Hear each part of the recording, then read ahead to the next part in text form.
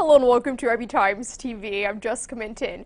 Microsoft announced a revamp of its Office application designed to operate with the company's Windows 8.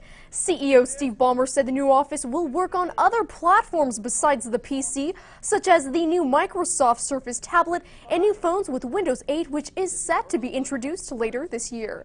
Ballmer also said the new Office will work with Yammer, the online service Microsoft acquired last month.